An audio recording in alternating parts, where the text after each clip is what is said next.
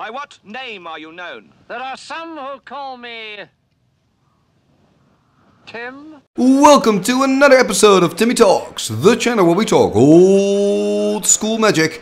And welcome to the Dungeons of Magic. I mean, look at this setup. How cool is this? That playmat in the middle and the shadows. And I'm just really looking forward to kind of show you the match in this setting. And this is actually the first match, round one match played at the Paladins of the North Cup held in Groningen. And this is organized by Nick, Koos and Jasper. So a big shout out to you guys for just an amazing, not just this event, but an amazing weekend. It's been fantastic. And also a big thanks to Dion. Dion is just a great guy, very good old school player. He's got an epic collection, but also he's got a really good camera setup, and he took it with him so that I could use it for the stream and also to record the matches. So thank you very much for that. And that is why we are going to enjoy some high quality recordings today, and that's just fantastic. Now let's talk about the match, shall we? Because in this match we're going to look at Florian, the player from Germany.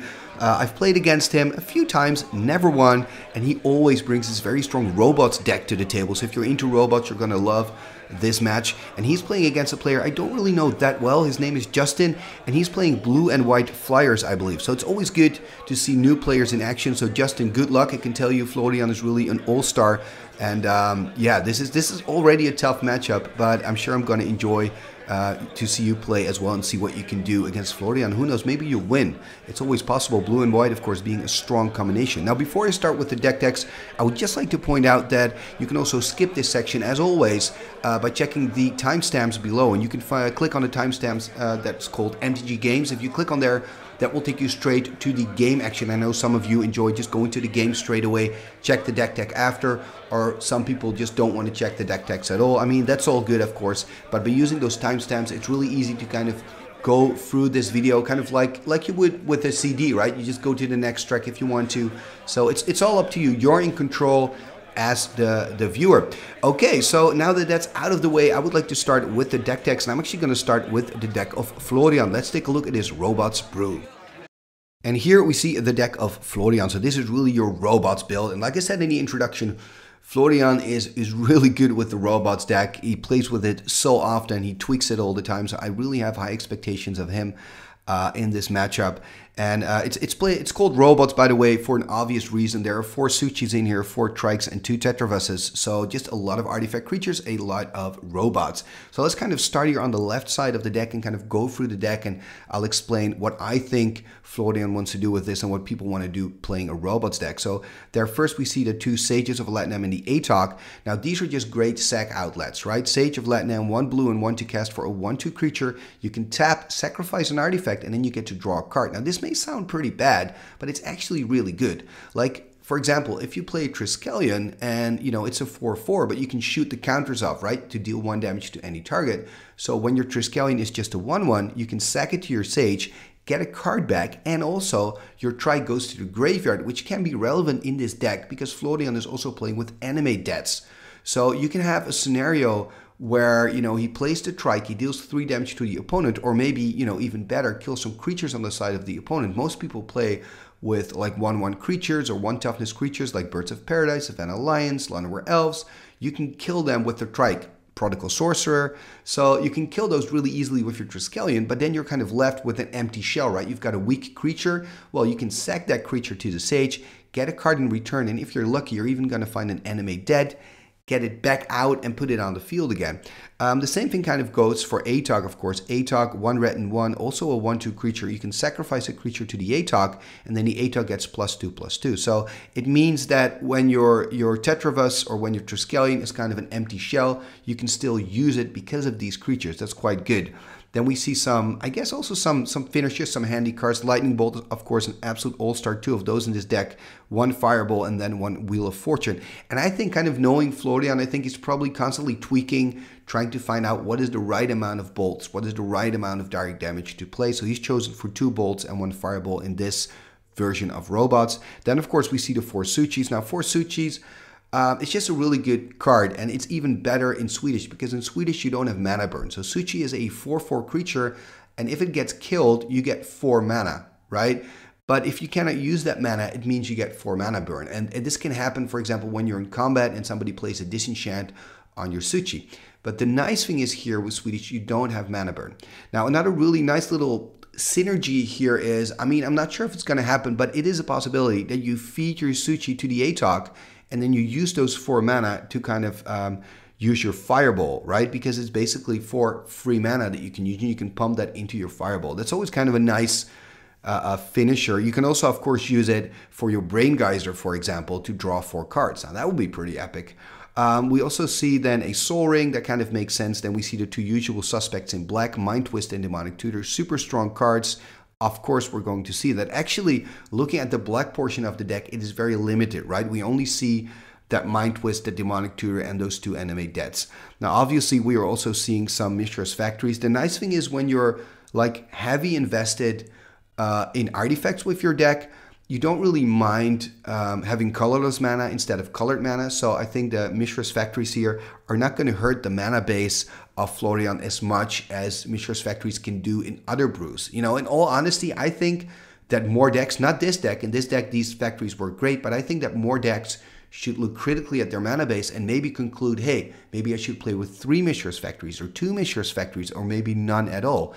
Give it a try, and you'll see that in some decks, it's really better. Not in all decks, it's still a good creature, but in some decks. Also, by the way, Mishra's Factory is a great target for your copy artifacts. We do see the copy artifacts there because Mishra's Factories can pump each other, so it can just get out of hand really, really quickly. I think the 4 copy artifacts, by the way, are just absolutely huge. They're so important for this deck.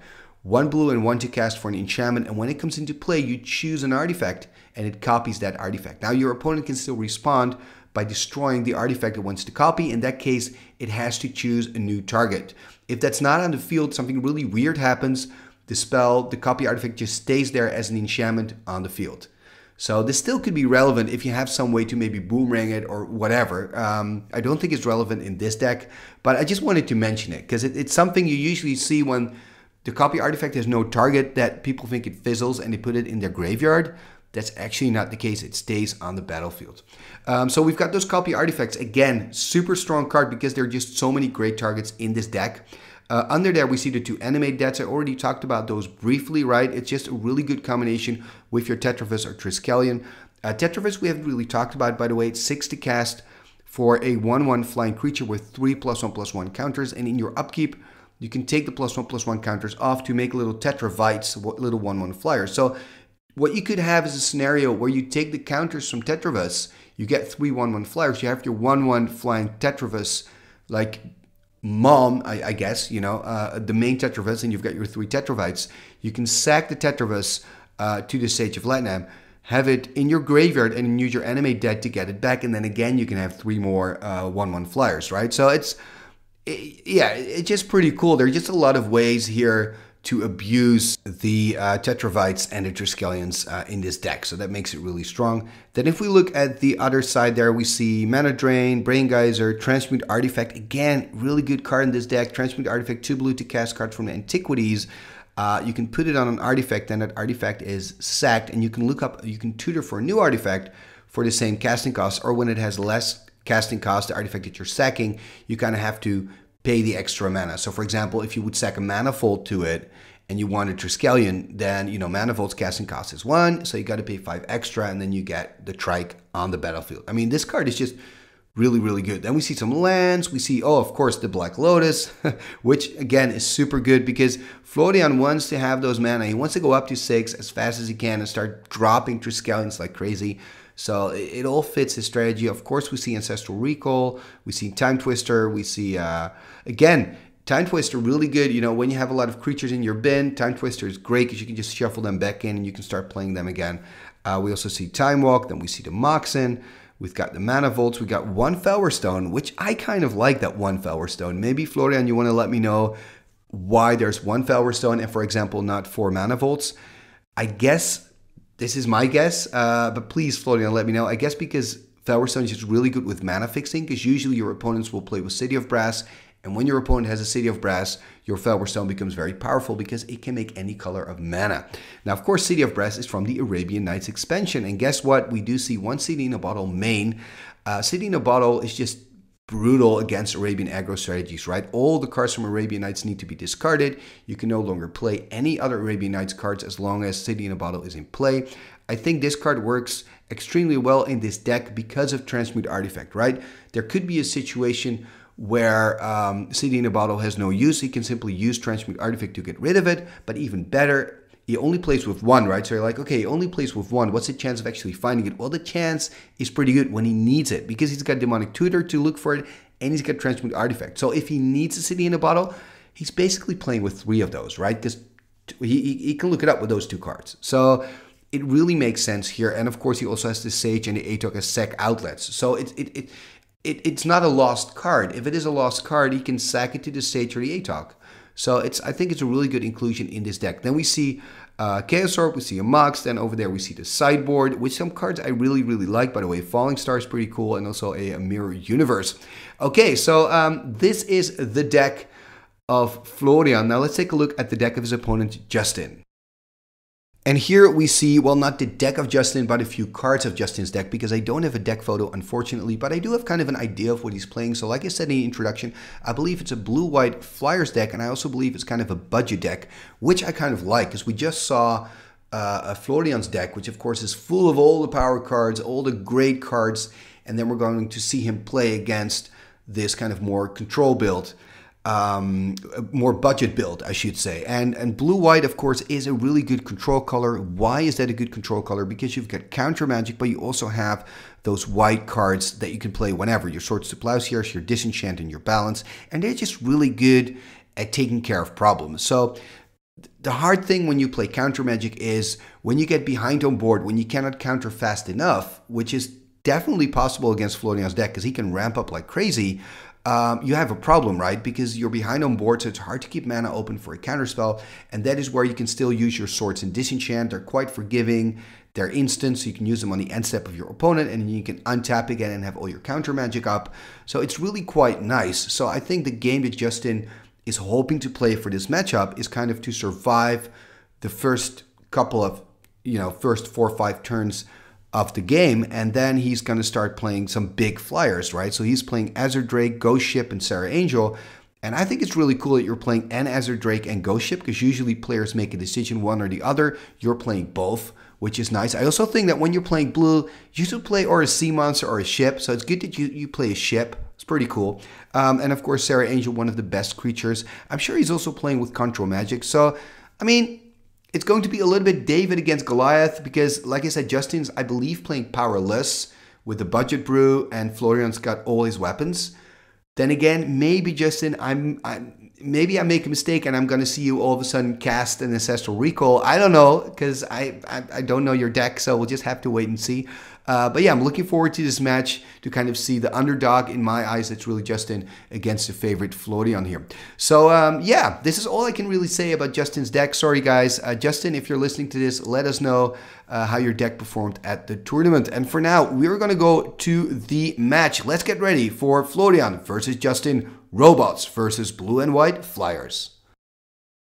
Game number 1 is about to begin. We have Florian with the white sleeves and a Robots deck. He's sitting on the right, and then on the left we've got Justin with blue-white Flyers.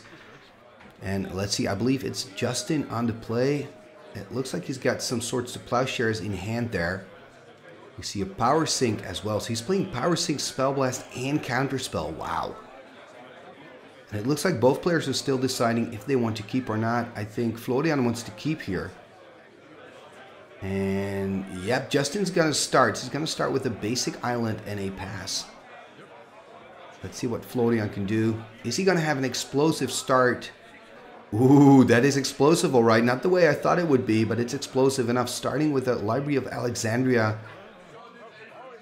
And then passing, of course, a Mox Jet before passing turn, though, because he doesn't want to get stuck with 8 cards in hand. That makes absolute sense. 7 in hand now. And then there's a pass turn. Ooh, there's going to be Spellblast on the Mox Jet. I love that. That is really cool. That's one of the nice things about Spellblast. For 1 blue, you can, you can counter a Mox, you can counter a Mox Jet. Sorry, a Mox or a Black Lotus. That's what I'm trying to say. Anyway, he's now has 2 blue up, which should kind of be a red flag here for Florian. And I wonder what he's going to do. I mean, of course, he's got that active Lois. He could also choose to just kind of play through the counter magic of his opponent, Justin. I believe he's got 8 in hand now, going to 7. Then probably going to activate the Loa after. Seems to be in the tank here what to do. Does he want to ramp up, take a risk? I don't think he does. Maybe it's hard for him. Oh, there we see a strip mine on the blue, giving him an opening. And he's going to draw an extra card again. And then he's going to play a Black Lotus. Are we going to see another Spell Blast? No, we're not. And now he's going to draw for turn here. So, you know, Florian really wanted to get that Black Lotus on the field, kind of create an opening for himself with that strip mine. Using his Library of Alexandria now in his upkeep, so that he gets to draw 2 cards, right? Untap, upkeep, use the Loa, then draw a card for turn. There we see a Mishra's Workshop, so he's got a lot of mana, sacking the Lotus. There we see a Triskelion, and this is great, of course, for Florian, because what I kind of missed here is there was no land drop here by Justin. That means big problems for him. Looking at the Trike, reading it. Ooh, man, if you don't know what that does, you're going to know it after this matchup. It is one of the key cards in Florian's deck. So Florian here putting on the Trike arms. Really cool counters there. And he's going to pass the turn, so he's kind of showing it off. Like, I love this stuff. Like, I love this all that handmade stuff, all the counters that are made. And there are some questions here maybe about how the Trike actually works and when you can take the counters off. Now, one of the good things about the Trike is you don't have to tap it to take a counter off, so you can do it straight away. You can, when it comes into play, you can already shoot those 3 counters wherever you want. And here's a pass turn. Unfortunately here for Justin, cannot find anything. And then against an active Loa, I mean, he needs a miracle already. Even though he's still on 20, he's so far behind right now. There we see a Volcanic Island. There's an attack here. Gonna drop to 16. Are we gonna see, for example, a Suchi here by Florian, also playing with a full playset of those?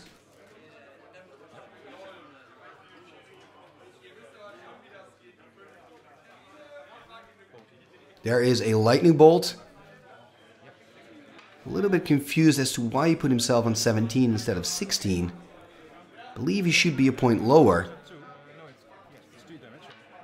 Anyway, he's on 14. I believe he should be on 13, and maybe these players are discussing that right now.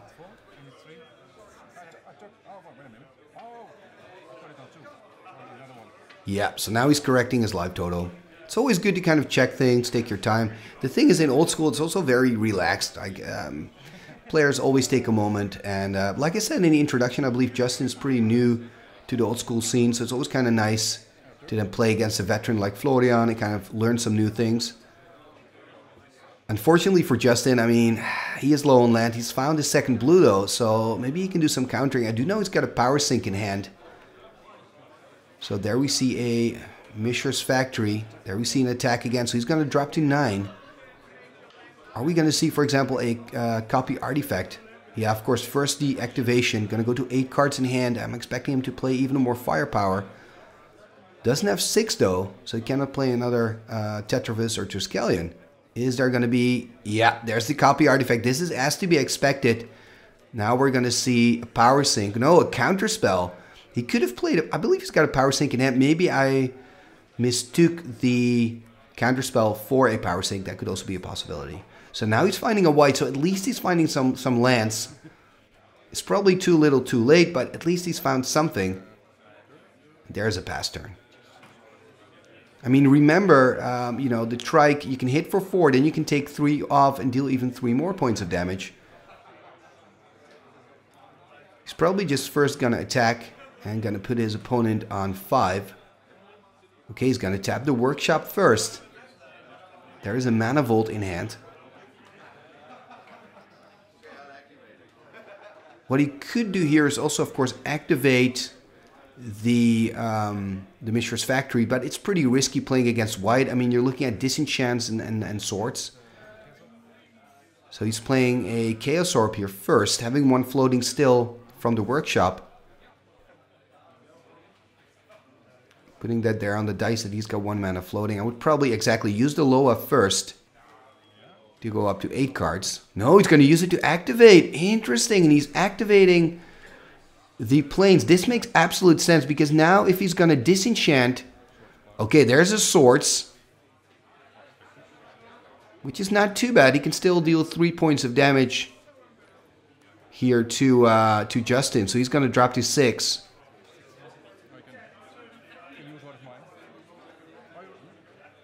A little bit confused as to why he is not lowering his life total. Because he's taking 3 points of damage from the trike. So he's going to go to 6. There we go. And now we are going to see the activation. Yeah, is he going to go for the white source or is he going to go for the blue source? Yeah, I guess it would go for the white as well. And he can still animate the factory. So there you go. So now the plains is gone.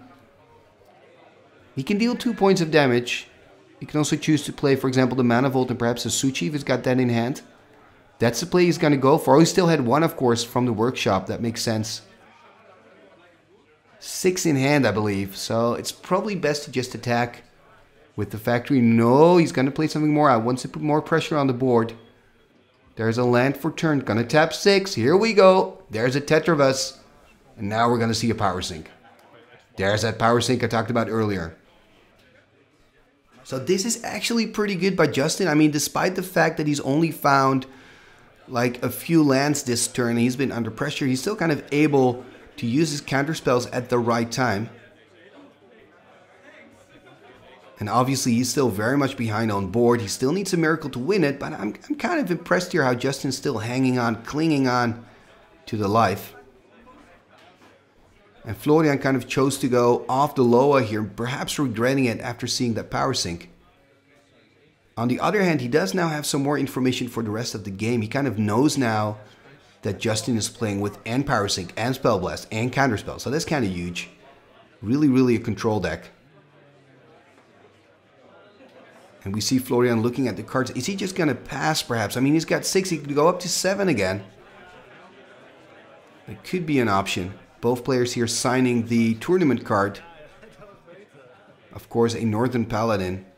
The winner gets that beautiful card signed by all the participants.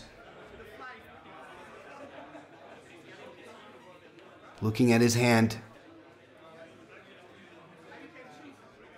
What is he going to do?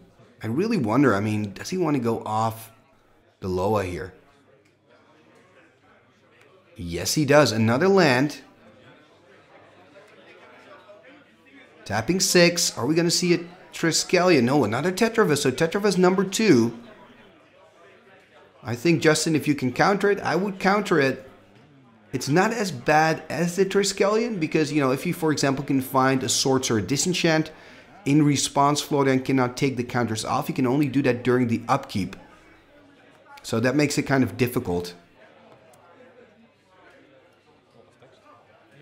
And of course, that extra land played by Florian is going to protect Florian from a potential power sink. So after seeing that power sink, of course, he wants to make sure that he can play that out. Okay, there we see an ATOC. And remember, there's still counters on the Tetravus. They're not yet 1/1 flying Tetravites. 2 cards in hand. Florian stepped out, passing turn. So there's a white source. If he's got a Disenchant or a Sword, he needs to play it now on the Tetravus. Of course, that ATOC also being a huge problem. Okay, there we see a Swords to Plowshares. So that's gone. Florian tapped out. I mean, he's going to feed it to the ATOC probably. Why not? Making it a 3/4 creature. Exactly, that's what he's going to do. Pointing towards the ATOC. Sacking it to the ATOC. Making it a 3/4. I mean, it does mean that Florian doesn't gain any life, but at this point in the game, that's completely irrelevant. So Justin reading the card again, making sure that he knows what happens when.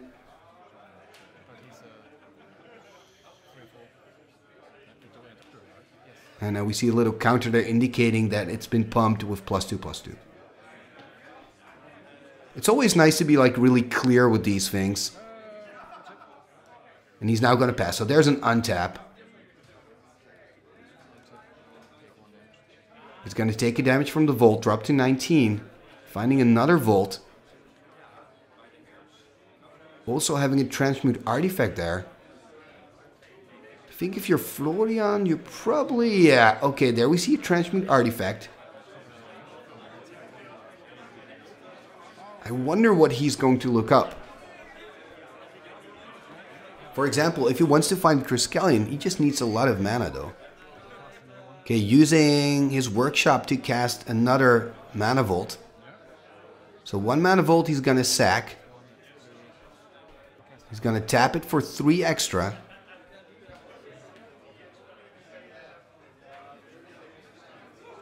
He's gonna find a Trike. So this is where I'm a little confused, but Florian is a very good player, so I'm sure he's using it the correct way, because what I see happening here, or perhaps he's tapped the workshop for 3 mana, right? He used 1 of those mana to cast a mana vault, and then tapped that mana vault for 3 extra, plus the 2 extra from the workshop, and that means that he's got enough added mana to find the Triskelion. But I wonder if with the Transmute artifact you actually cast the artifact. I'm not quite sure if you do. Then again, I could be wrong with that as well. So maybe people that are watching this video and are really good with rules, can you let me know if you can actually do this? And now he's going to animate the factory, and there's also an attack here with the ATOC. And he is animating the factory. Now the cool thing is here, Florian can use the counters of the Triskelion to kill the Mishra's factory here before blockers are declared. He's choosing not to. Then he's going to block, exactly, and then it's game. So he's going to block to the ATOC. ATOC becomes 5/6. Going to take 5 points of damage, and then he can kill him with the counter from the Triskelion. And, you know, Justin, there was no way you could have won this, so don't worry. But I still wonder, so people that are watching this, if you know this, let me know. Can you use that workshop also for the mana for your Transmute artifact? Because as I understand it, you can only use your Mishra's workshop to cast an artifact. So the big question is, are you actually casting it through Transmute artifact? Does that work the same way?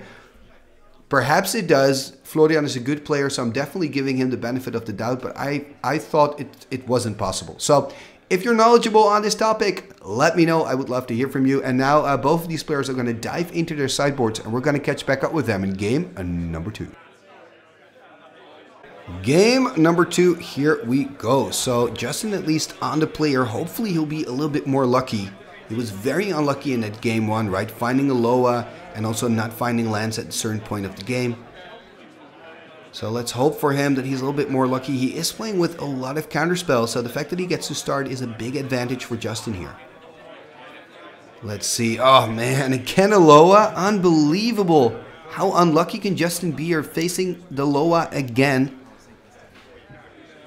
That's just really tough. This is really bad luck, and I kind of feel that, you know, in this matchup, Justin needs all the luck that he can have, and just being so unlucky is going to be really tough for him to win this match and win the second game here. And of course, we see here Florian starting to use the lowest. He's going up to 9 cards. And there he goes. Boom! There's a time walk. What a start for Florian here. 7 in hand, I believe. He's going to untap. Going up to 8. Probably play a land to perhaps pass turn, just keeping the Loa open. Or does he have some more options? His deck can be very explosive, of course. He's got some plays to make. He's got the Moxen, he's got the Mana Volts. So perhaps he wants to play a land and then tap the Loa for another card and then play a Mox, for example. That could definitely be an option, although I don't think I see a Mox in hand. I believe I see a copy artifact there and a Fireball maybe on the end. Let's see what he's going to do here. Tapping the Badlands. Interesting. Ooh, tapping the Loa for mana. We don't see that often. There we see Demonic Tutor. So I believe he's now on 5 cards.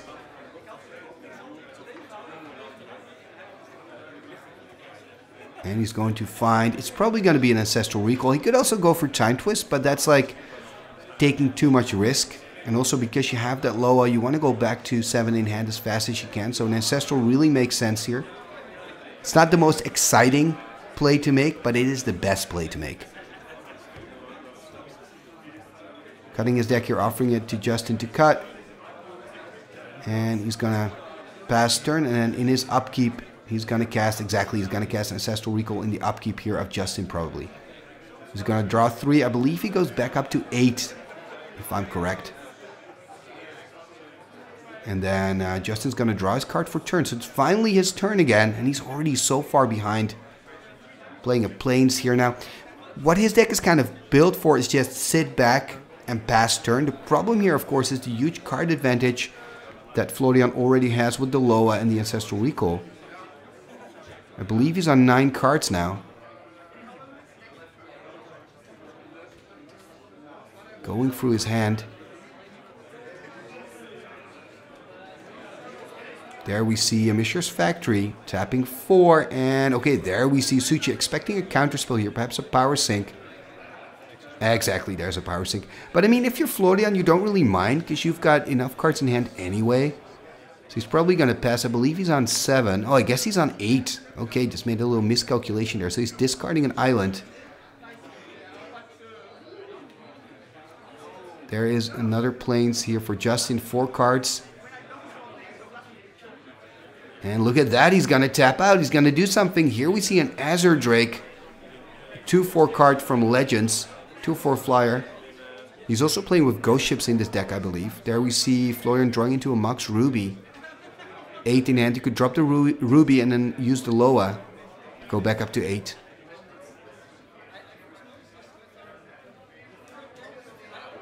A little bit in the tank here, but again, I mean, this is very much Florian's game. I mean, Justin, I'm just going to say it again. Don't feel bad about this because you're super unlucky facing Loa twice.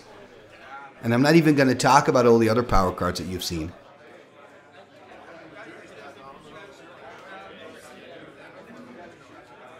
And I always kind of see these as bonus games when my opponent is drawing so good. I'm like, okay, if I can still kind of make this game exciting, I already see it as a victory.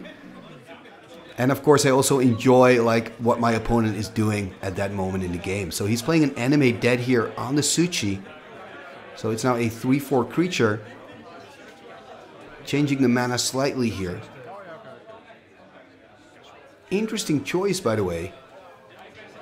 There we see a copy artifact. Okay, that's why he's doing it. He wants a Suchi as a target for his copy. And of course, he knows now that Justin stepped out. So he kind of had this opening and he's going for it. And that 4/4, of course, is very good against that Azure Drake, because Azure Drake is a 2/4 creature.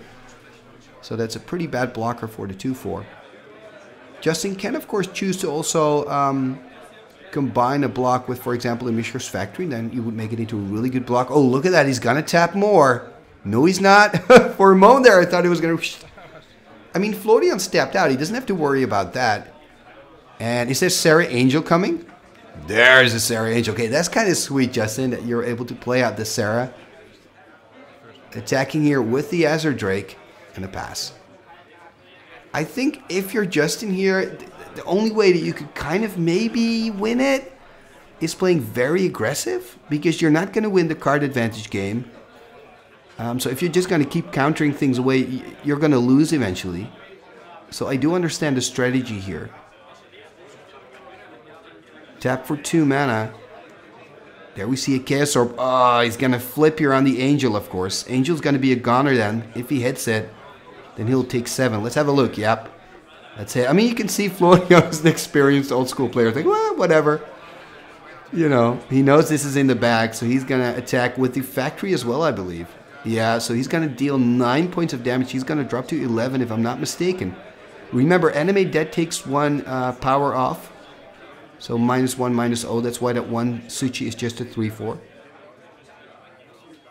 And I think that was a really good moment in the game for Florian to kind of go aggressive there, seeing that, you know, Justin tapped out and just go for Animate Dead, copy the Suchi.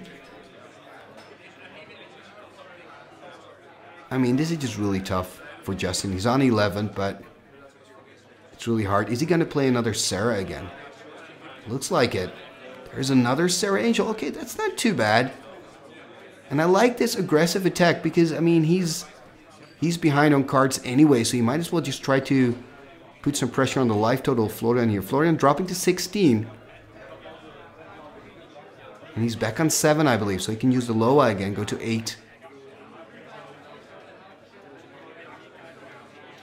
Trying to find maybe an answer for the Angel. We see a Mox Chat now for Florian.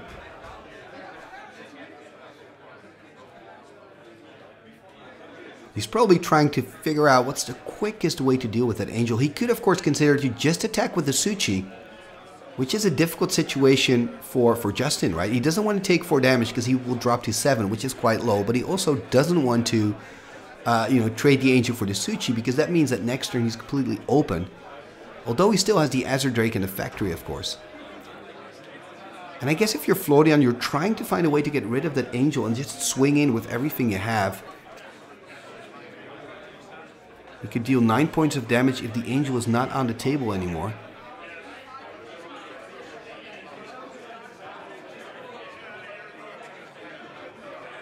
So a little bit in the tank here, looking at his hand.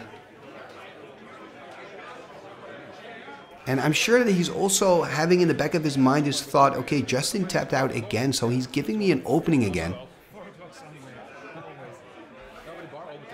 Looks like we're going to see the Max Jet. No, we're not.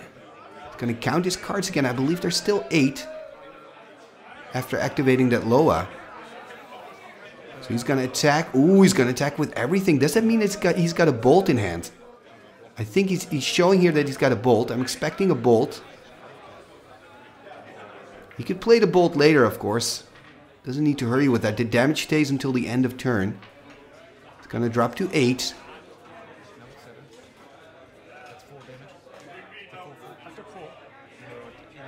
He should drop to 7, right? He was on 11. He takes 4 points of damage.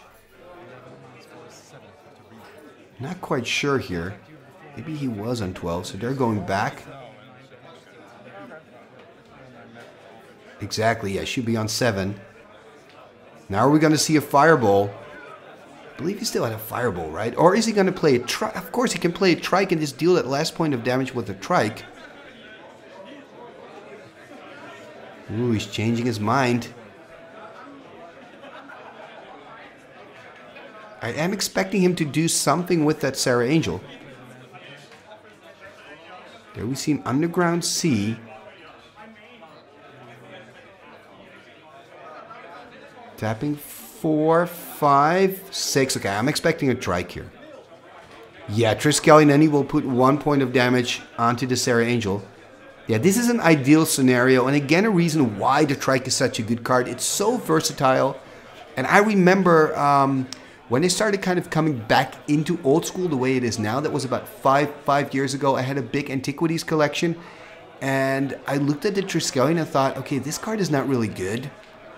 But I wanted to make a Tron deck, so I just decided to put it in. And then when I started playing with it, I just noticed how good Triskelion is. It is just such a good card. And here we see Justin kind of trying to understand what just happened there. So it's really important to know that damage stays until the end of turn. So you don't always have to respond directly. You can just wait. If it's still your turn, the damage is still going to be on the creature. There we see a Swords to Plowshares on the Suchi.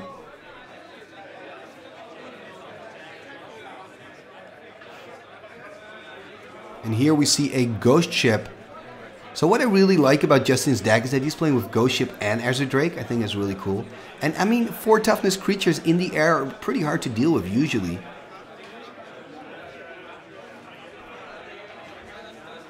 And let's see. There we see a Strip Mine. We're just seeing, so much control from Florian here, which makes sense. He's drawn so many extra cards. He's kind of off the Loa plan, by the way. He's got 5 in hand at the moment. I think he's trying to find a way to finish the game right now. Justin being on 7. I mean, earlier I thought I saw a Fireball in hand, but perhaps I was mistaken. It's hard to see, of course. So there are probably other cards, or else he would have played Fireball already. Maybe even on the Ghost Ship. He actually has 7 right now in mana, so if he has a Fireball, he can just kill Justin on the spot. So I'm pretty sure he doesn't have that Fireball. That probably was a mistake from my part. I'm trying to see what's in hand here, Florian.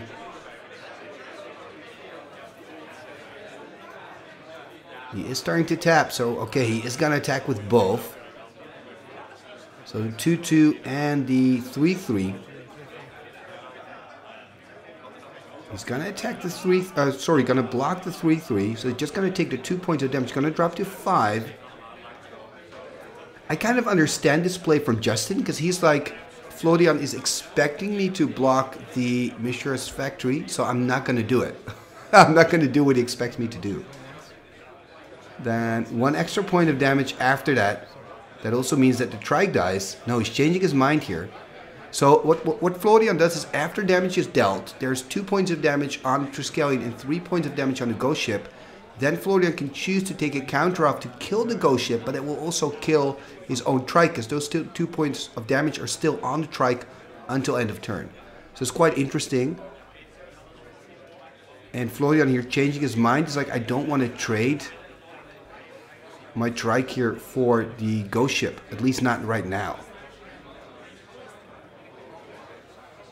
I think what Florian was hoping for is that Justin would block the factory of the ship, then he could take the 2 counters off to kill the ship, and then he could play a transmute artifact. But that plan kind of turned sour a little bit because of the unexpected blocking decision by Justin. And that's why I think it's a good decision by Justin. There we see a Suchi 4/4, and we still see that transmute artifact play. But now he's playing it on the Suchi, it seems. Interesting. Gonna find a trike. So it looks like he's using the 4 extra mana from the Suchi, from the sacrifice, to pay the mana here for the Triskelion. And then, oh yeah, and then he can use the, because the Triskelion comes in with 3 +1/+1 counters, right? So he can deal 3 points of damage to Justin, 2 counters still on the other trike, so he can deal the last 5 points of damage, killing Justin here. I think Justin, man, sometimes your opponent is drawing so good, there's really nothing you can do. But it was great to have you on stream for the first time. Florian, you've been here before, man. Thank you for sharing your deck and your skills here on Timmy Talks, and for joining us here for the Northern Paladins of the North Cup 2022, I should say. Thank you. And that is the episode for today. Thank you very much for watching. And if you enjoy this type of magic, make sure to come back on Tuesday, because then I'll be posting a new video, a new match. And that's going to be between these 2 decks, Green Stompy versus Rook Valley. So 2 completely different decks going mano a mano, and that will be round number 2 played at this tournament, the Paladins of the North Cup 2022. And yeah, there's just before we finish this video, I would just like to ask you to consider becoming a Patreon of Timmy Talks. There's probably an info card popping up right now. If you click on the info card, it'll take you to the Timmy Talks Patreon page, where you can already become a supporter of my channel for $1 a month. And I would really appreciate that if you would consider doing it, because it helps me traveling to these tournaments, bringing you the live streams, getting the equipment I need, and also the time I need to make these videos for you. So if you like what I do, please consider becoming a Patreon. There are a couple of perks. One of them is that you can join the Timmy Talks online events. Also, you can join the Timmy Talks Discord, and of course your name will be mentioned in the end scroll that we are about to see. But before I go there, there are also 3 other things that you can do that are completely free. One of them is liking this video, so hit that like button, it really helps a lot. Another thing you can do is comment on this video, let me know, how does Transmute Artifact work? I would love to hear from you. And the third thing is you can share this on your socials. All those things help. And if you're new to the channel, welcome to Timmy Talks, and maybe even welcome to Old School. Please consider subscribing, because all that helps the channel move forward. Okay, and now that I've said everything I wanted to say, I'm going to say goodbye to you with our fantastic end scroll, and a special thanks to our fantastic wunderbar channel members and patrons of Timmy Talks. Let's go to the end scroll. What shall we do with the drunken sailor? What shall we do with the drunken sailor? What shall we do with the drunken sailor? Early in the morning, way hey and up she rises, way hey and up she rises, way hey and up she rises, early in the morning. Put him in the longboat until he's sober, put him in the longboat until he's sober, put him in the longboat until he's sober, early in the morning. Way hey and up she rises, way hey and up she rises, way hey and up she rises, early in the morning. Pull out the plug and wet him all over, pull out the plug and wet him all over, pull out the plug and wet him all over, early in the morning. Way hey and up she rises, way hey and up she rises, way hey and up she rises, early in the morning. What shall we do with the drunken sailor? What shall we do with the drunken sailor? Put him in the scoundrel, put him in the scoundrel, put him in the scoundrel, put him in the scoundrel, put him in the scoundrel, put him in the scoundrel, early in the morning. Icketus, ficketus, somber, kazing.